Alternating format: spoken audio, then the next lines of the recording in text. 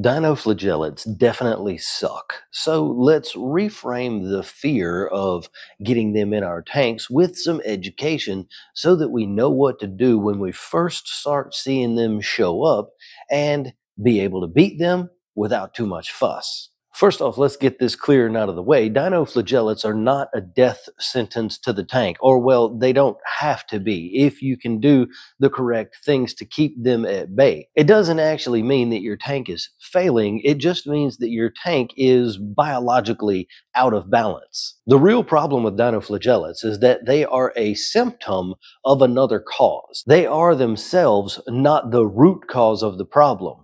So what happens a lot of times is people tend to try to deal with the dinoflagellates themselves rather than deal with the actual root cause of the problem, which is that imbalance I talked about earlier. With the right approaches, these things can be beaten. Many people have beaten them over the years, but it depends on which species you have as to how you need to proceed.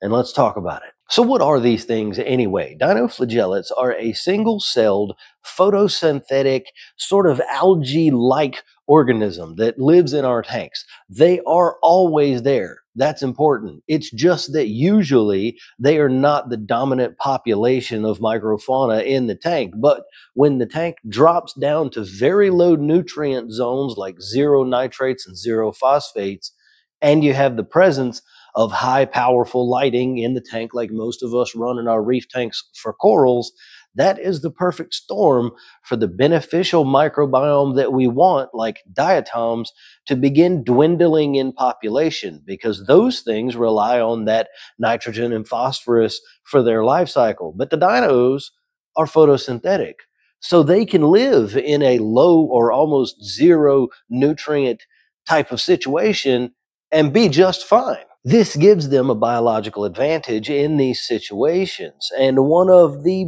biggest causes that I have seen that allows these guys to become the dominant population is using dry rock to set up our aquarium. I recently made a video on the differences between dry rock and live rock, and the use of live rock in a new tank cannot be understated. When you're talking about the rocks themselves, they're going to bring in massive amounts of bacteria and microfauna and diatoms in varying species that you just don't get with dry rock. Now, I'm not going to go into a whole video on that here. You can go watch that video if you want to, and I'll put a card up at the top at some point in this video. It might be over there, I don't know. And it'll pop up and you can find the link to that video. But the key point here is that zero nutrients don't actually cause dinoflagellates. It's an indirect sort of cause because of the dwindling of the good microbiome. So what do we do about it? Oh, I should also mention that usually we don't see dinoflagellates as much of a problem in mature tanks. And it's for the same reason as starting a new tank with live rock. It's because the rock has become established with that biome that we do want. That's why dinos are usually, I said usually, don't come for me if you have an old tank that got them all of a sudden, but usually it happens in newer tanks with lesser experienced reef keepers, which makes them blossom in population, and it's very difficult to keep them contained. After watching this video, you're going to have all the information you need to kick their butts. So let's start going through them one by one, identifying them and talking about what to do. The first step to fighting dinoflagellates is microscopic identification. And I have a video that's going to pop up on the screen at the end of this video talking about that with links to some that I think are pretty good microscopes. You can get a pretty decent one for about $100 these days, plenty to identify these guys. So let's talk about Amphidinium.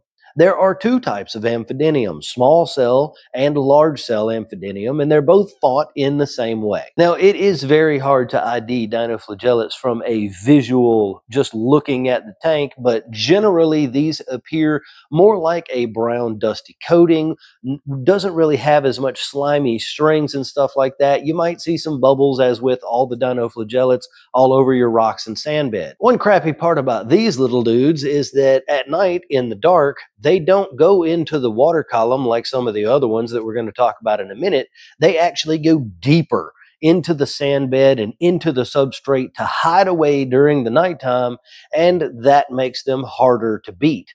Because of this and not free swimming in the water column, they don't really respond to UV sterilization. It doesn't matter how strong your UV is, because they're not going through it. So here are the main two things that you can do for both of these species, the large and small. Number one, make sure that your nitrates and your phosphates, well, really there's three things.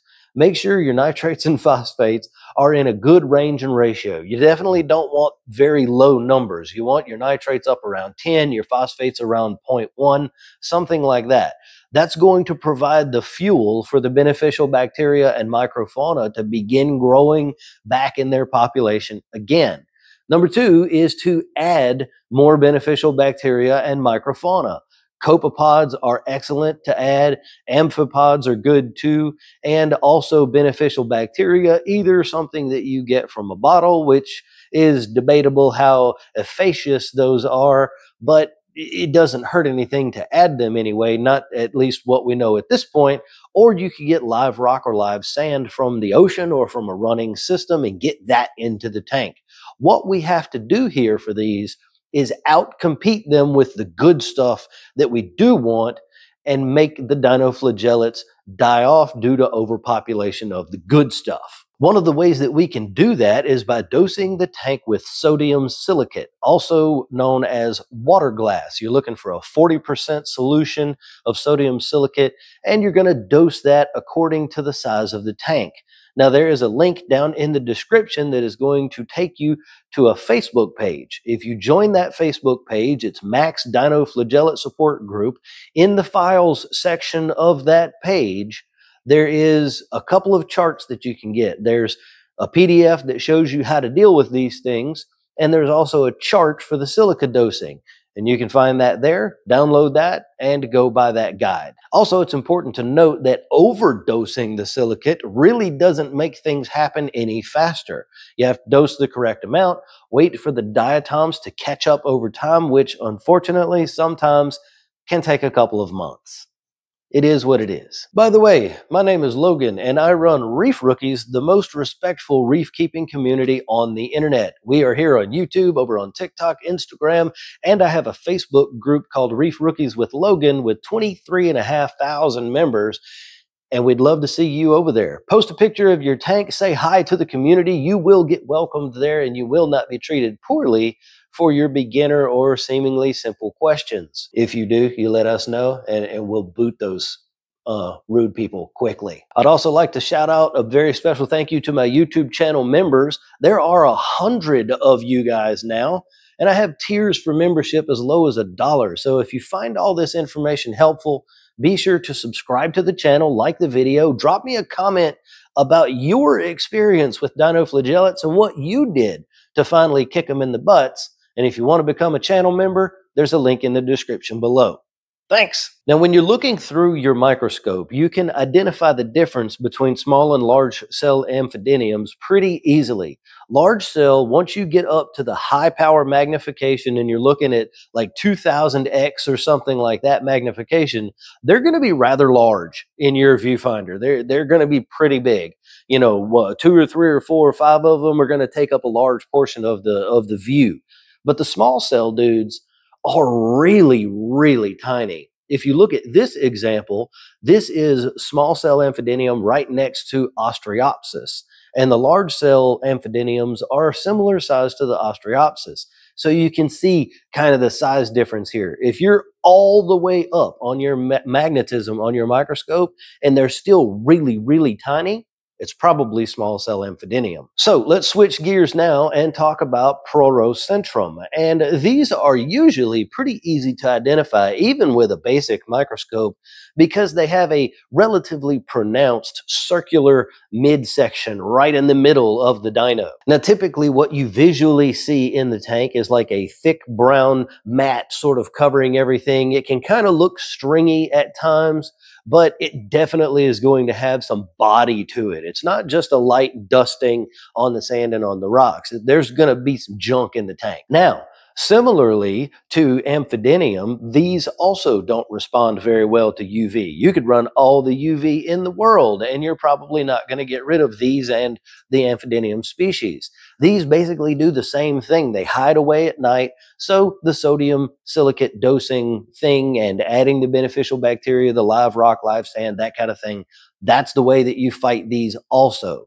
And all of that stuff that I mentioned just a few minutes ago, that applies to these as well. So now let's flip and discuss the species that actually do respond to UV sterilization. And with these, using sodium silicate dosing is possible, but it really doesn't help all that much. And the first one is Ostreopsis.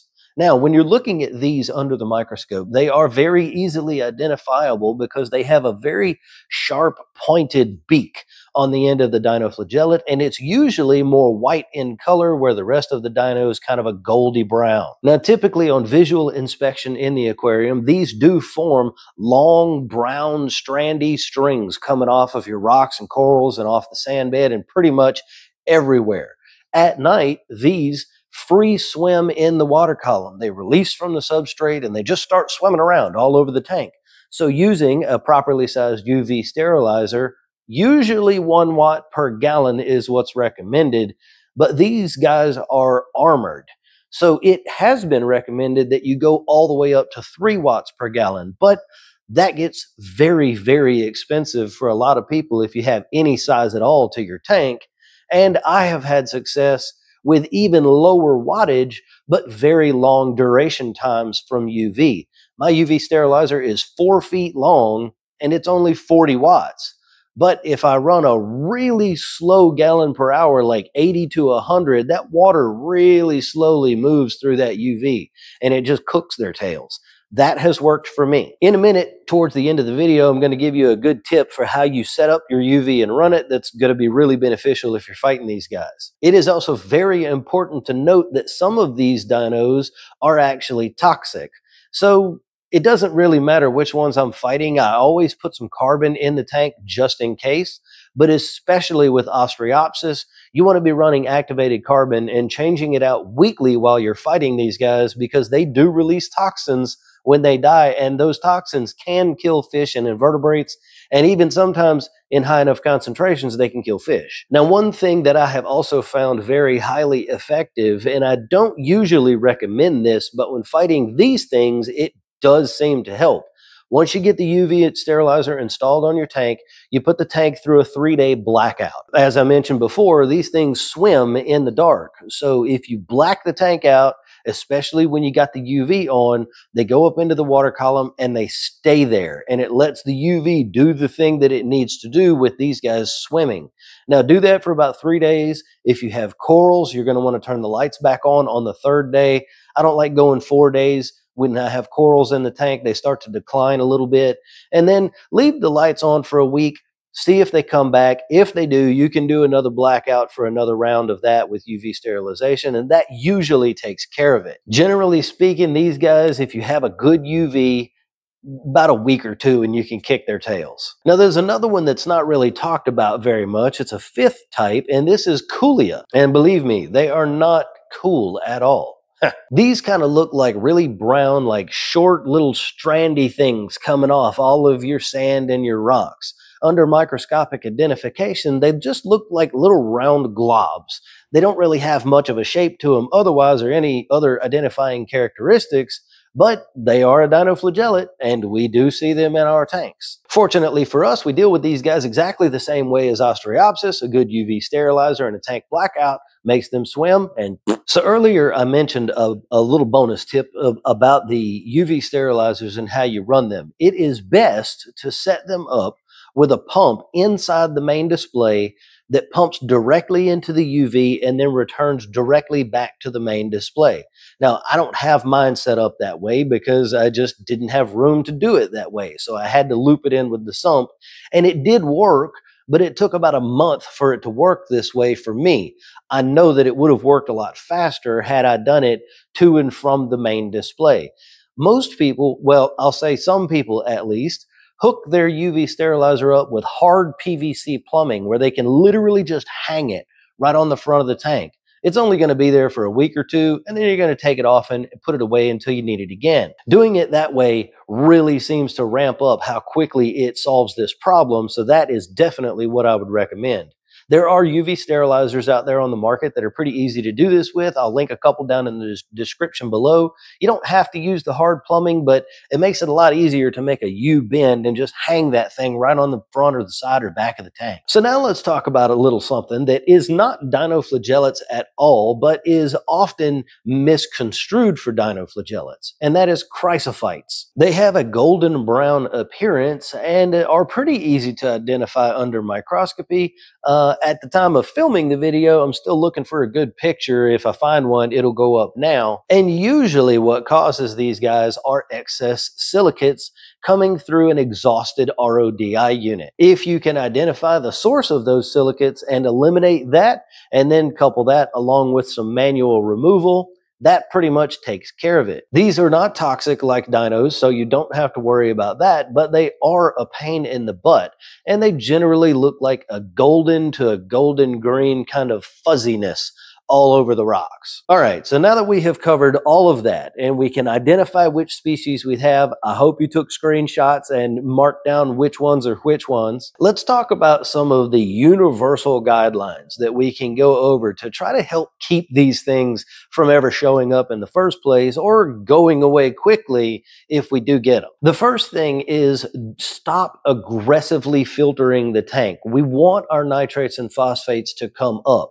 So this happens a lot of the time when we set up a new tank and somebody's able to just get all that gear right up front with the filter rollers and the UV sterilizers and the this and the that and the other thing, right? When the tank is not biologically mature, all of that filtration is just not necessary, and it can actually harm the process by stripping all those nutrients that we need out of the water way too fast in the beginning of the tank's life. So cutting back on some of that, removing that filter roller, turning that skimmer off, turning that UV sterilizer off in the beginning could actually be beneficial and let the tank get a little dirtier. Adding beneficial bacteria and phytoplankton to the tank is a great idea.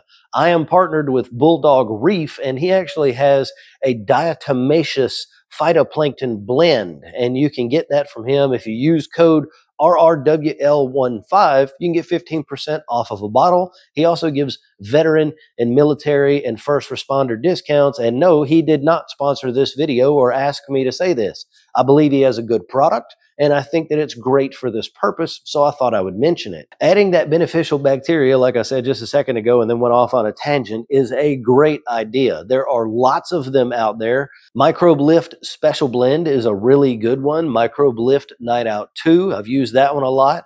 Fritz Turbo Start 900 is very good as well. And there's even some strains of purple non-sulfur bacteria that are coming onto the market. But my point here is choose whatever beneficial bacteria you want. I would prefer that you chose live rock or live sand from a system, a running system, or the ocean.